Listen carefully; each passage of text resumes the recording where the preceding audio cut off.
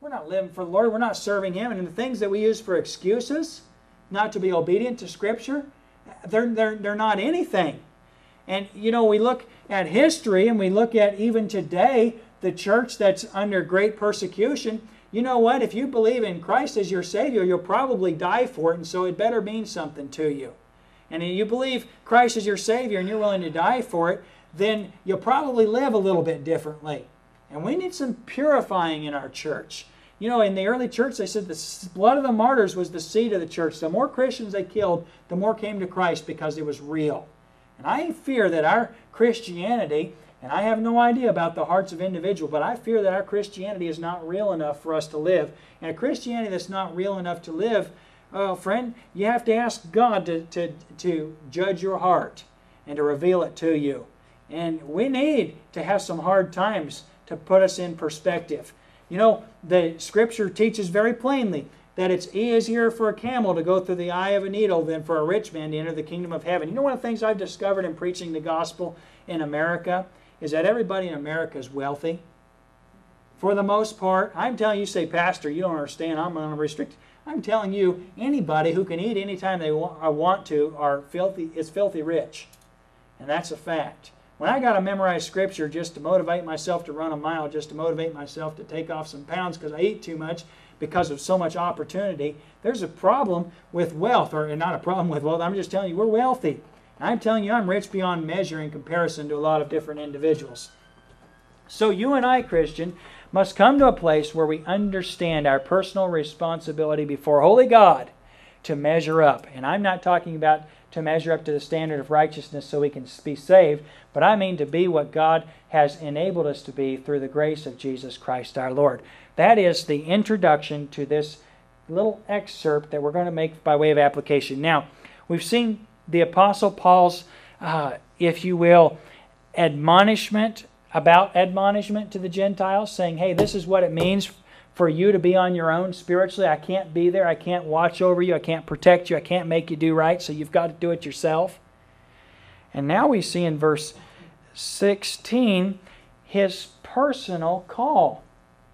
And I would ask you to go a step beyond seeing your responsibility to God for your own spiritual well-being and to see that God has something for you as relates to others. Here's Paul talking about his particular ministry. What is a ministry?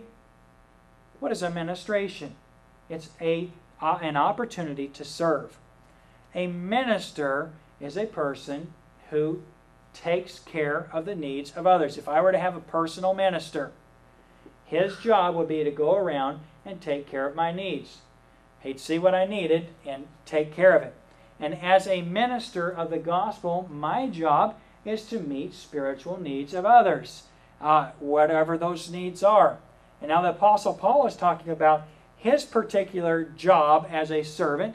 By the way, there's different ministers, aren't there? Different servants.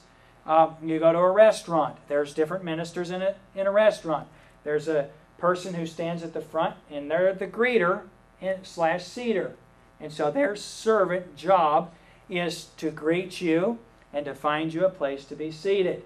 And then you'll have a person maybe who comes in, maybe a couple of people. Their job is to make sure that you have the things that you need at your table. Their job is to make sure that you've got something to drink and make sure that you get your order taken care of and that you have all your food. And that's their job. And then there's a minister that comes along with that. That's the busboy.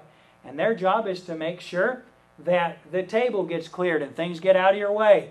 And so that's part of their job. And I know that those positions can be mixed or whatever, but understand it's a job and a servant. And the Apostle Paul had a job in the church. And Christian, I want to remind you, you've got a job in this church. You ought to see yourself as a member of the body, as a part of this church, and ask yourself the question, what is my ministry in this ministry?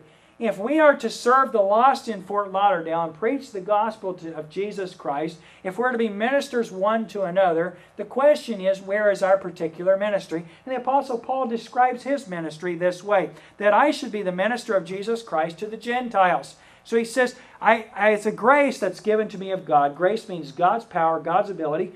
And you need to understand that as God has called you to serve, He has not asked you to go and figure out how to do something. He said, go and do this and I'll give you the ability to do it. It's amazing to me when I see that not many mighty, not many noble are called, but God hath used the foolish things of this world to confound the mighty, the weak things, or to confound the wise, the weak things to confound the mighty, and it goes on. And I can't quote it exactly. Maybe that'd be a verse you could memorize and help me, because I'd get it down and be able to quote it better. It's in 1 Corinthians? 2 Corinthians? 1 Corinthians. 1 Corinthians chapter 1, isn't it? Yeah. Anyway, learn that and come say it to me, and then that'll be helpful for me. Good challenge. It is our responsibility to see our job as a minister of the gospel, to understand what our calling is. And it's more than just for us, it's for others. And Paul is talking about this grace. And friend, God gives you grace. Grace is God's special ability. You ever thought, man, I wish that person would get saved. They're so nice. They'd just be so good in our church. How about the mean person that could be made nice by God's grace? How about the crab that's never cared about anything but himself, who gets saved and by God's grace loves everybody and is willing to serve? How about the selfish person? How about the mean person? How about the whatever? God gives us grace, and you may fit in. How about the guy who just doesn't have any talents? I mean, you can barely read, and you can barely write, and you always have a hard time communicating, and it's just a thing that I can do, and it's all I can do. How about God's grace to do better or do something that's beyond that? And the Apostle Paul, if you can understand, is a Hebrew. I mean, when he talks about his calling as a Hebrew, he makes it very plain that he was a Pharisee and he was a Hebrew, and that meant that he was not a Gentile.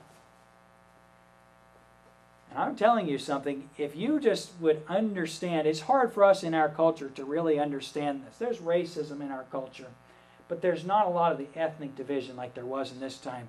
And literally, a Gentile was a dog. And a dog was not cool. A dog was, and I don't know how we could phrase something disgusting. A pig and a dog in Jewish culture was just untouchable, unthinkable, was awful.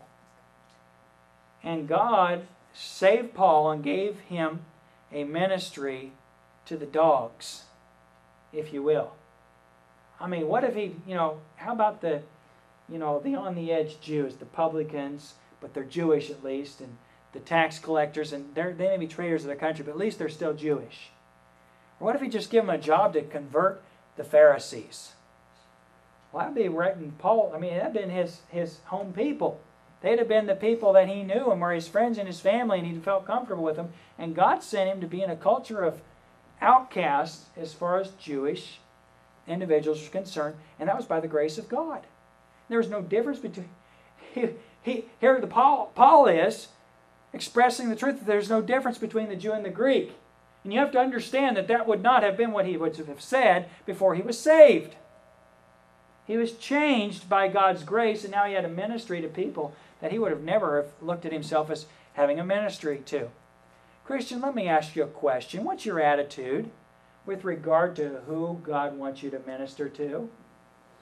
Do you have a ministry to the down and outers or the up and outers?